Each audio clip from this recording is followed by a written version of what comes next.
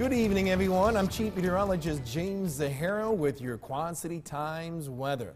Skies are looking nice and quiet. Of course, it has been a breezy day out there. Compliments of two pressure systems have been going on around the Tuesday. The one that's been producing most of the wind has been that area of low pressure. But as that continues to drift its way off to the east and allows the surface high to move in, will quickly diminish those winds. And with the skies expected to be nice and clear, you may want to think twice as far as opening up that window overnight. Got some cool numbers out there. As you can see, most of our hometowns by around 6 o'clock tomorrow morning will be experiencing temperatures around the lower 50s. So certainly very cool for this time of year, no question about that. But that will lead to a bright day come tomorrow. Lighter winds too, as we'll expect temperatures to be climbing close to 79 for the daytime high.